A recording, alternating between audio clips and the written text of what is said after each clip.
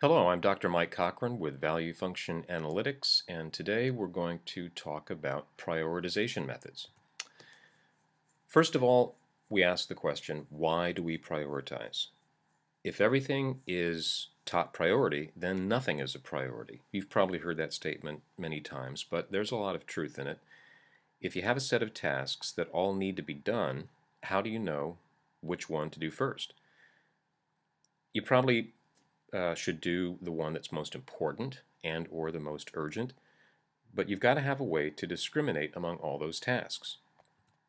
So essentially, prioritization should be an exercise in eliciting what is of value to the stakeholders, that is, anyone who has a stake in the outcome of the prioritization.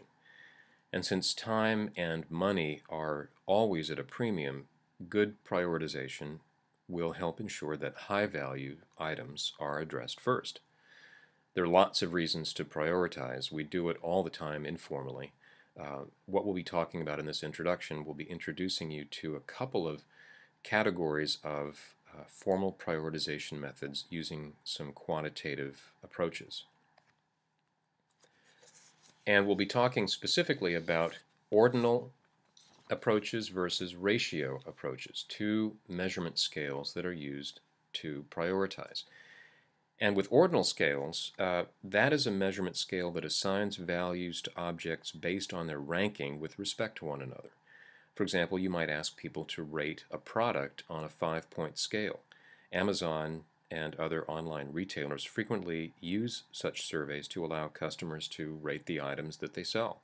So while you know that a rating of 4 on such a scale is better than a 2, there's no implication that a 4 is twice as good as a 2, nor is the movement from, or the improvement rather, from 2 to 4 necessarily the same amount of improvement as, say, the movement from 3 to 5 on this kind of a scale.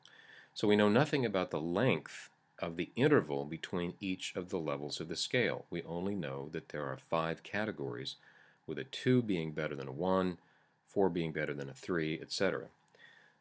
Because we don't have any information about the interval length on an ordinal scale, we can't compute an average, which is a common mistake in scales of this type.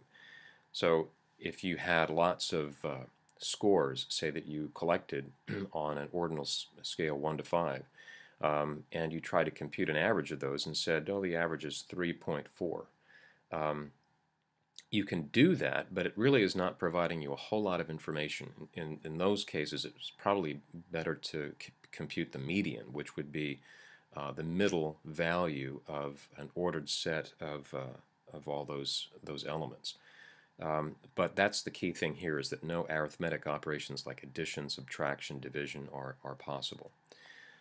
So the bottom line is, if all you're interested in is the order of priority, and you don't really care about how much more important something else is than another, then an ordinal ranking approach works very well. But what if you are concerned about the relative importance in terms of how much more important? Then you need to be using a ratio scale. A ratio scale is a measurement scale in which a certain distance along the scale means the same thing no matter where on the scale you are. And also where 0 on that scale represents the absence of the thing being measured. Scales that measure length or distance or mass or weight, these are all ratio scales. Temperature, expressed in degrees Fahrenheit or Celsius, is not a ratio scale. In other words, a temperature of 0 on such a scale does not mean no temperature. However, I should point out that temperature in degrees Kelvin is a ratio scale, because 0 degrees Kelvin really does mean the absence of any temperature at all. It's an absolute scale.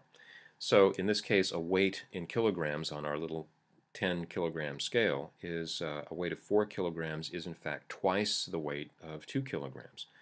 And a temperature of 100 degrees Celsius is not twice 50 degrees Celsius, because temperature is not a ratio variable.